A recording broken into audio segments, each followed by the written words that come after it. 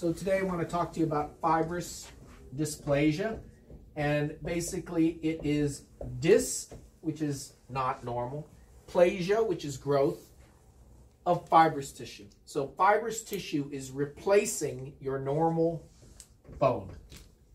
And so when you have a normal bone, for us in neuro-ophthalmology, we're usually thinking about the skull. So in the skull base, what we're worried about for fibrous dysplasia is the vision. And so the optic nerve is just medial to the anterior clinoid and then goes to the orbit. And so when we have fibrous dysplasia involving the sphenoid bone or the skull base, it can affect the optic canal, which is cranial nerve 2. So this is the main way fibrous dysplasia comes to me. However, because the orbit also includes the muscles in the optic nerve in the orbital portion, maxillary fibrous dysplasia, or any paraorbital fibrous dysplasia can cause ophthalmoplegia, proptosis, and diplopia, and the loss of vision. So we've got the orbit version, and we've got the intracranial versions of fibrous dysplasia. It comes to me as double vision or orbital symptoms and signs, proptosis, ophthalmoplegia, optic neuropathy, or the intracranial version if it's close to the canal. So the anterior skull base is the fibrous dysplasia that we see in neuro-op. There's two forms, a monostotic form, which means only one bone, or a polyostotic form, which means more than one bone. And sometimes you have polyostotic as part of a syndrome, the syndromic variety. And the syndrome that we're worried about is called the McCune-Albright syndrome. The McCune-Albright syndrome is associated with polyostotic fibrous dysplasia and endocrinopathy.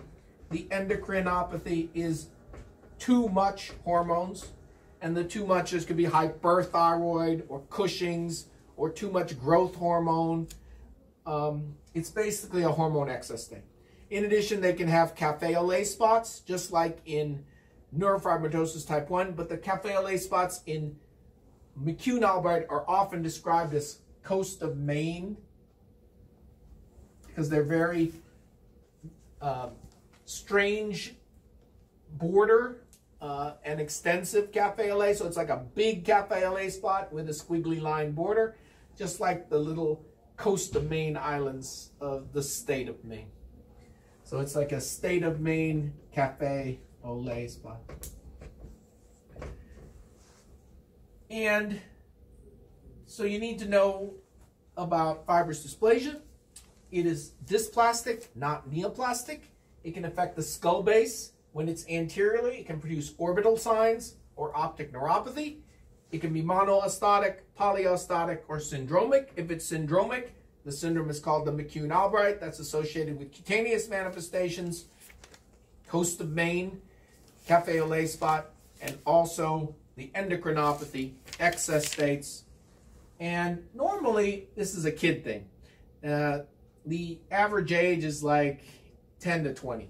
So it's rare to see this when you're older without having had a CAT scan at some point. Most of the patients are asymptomatic.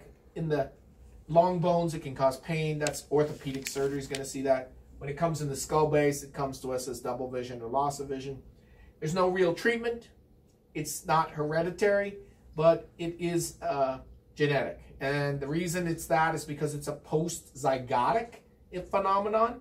So the zygote is already formed, and usually it's from mosaicism. So you've heard that term probably in other videos, where not every cell in your body is the same genetically. And that can occur from heteroplasmy, from mosaicism related to the X chromosome, or in a post-zygotic fashion, mosaicism can cause chromosomal abnormalities, usually from disjunction or anaphase lag, where the little spindle breaks and one cell gets all the chromosome and the other cell doesn't get all of it or half of it or none of it.